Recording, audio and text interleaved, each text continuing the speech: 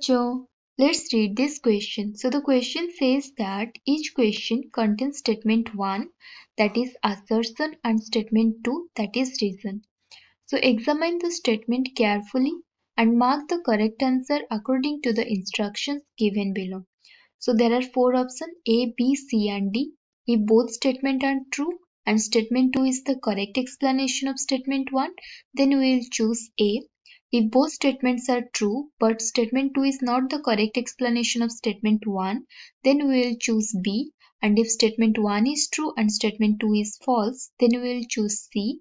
And if statement 1 is false and statement 2 is true, then we will choose D.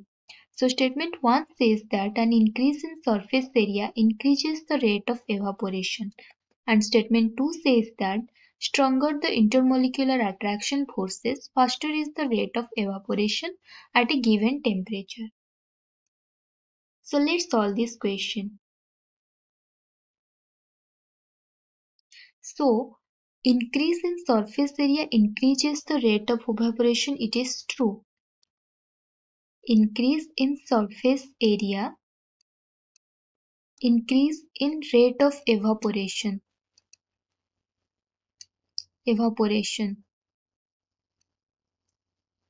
will increase because in if we take like this surface area and this surface area, this is surface area number 1 and this is surface area number 2. If we compare between 1 and 2, then obviously rate of evaporation will be more in case of 2 as it has more surface area, because here molecules are or the molecules or the species present in this area, they are free and they are freely evaporate.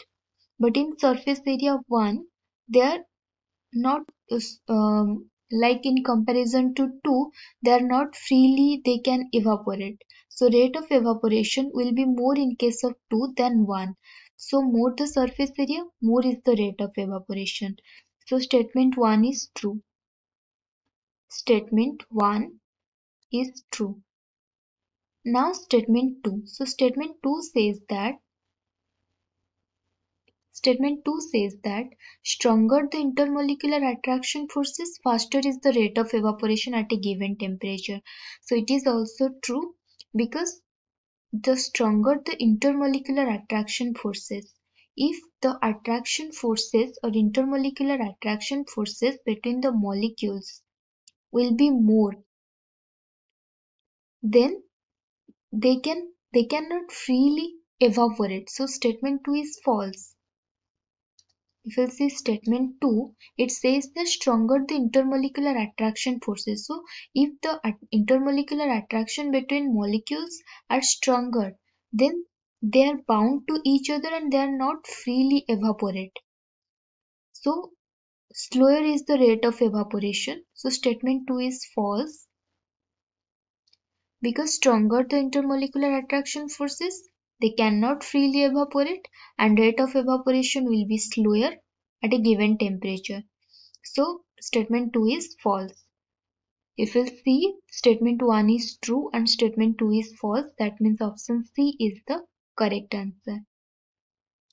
Because if we see this like increase in the surface area, obviously increase the rate of evaporation because there are more surface area, molecules are freely evaporate, so rate of evaporation will increase. But in case of intermolecular attraction forces, stronger the intermolecular attraction forces, molecules are bound to each other and they cannot freely evaporate.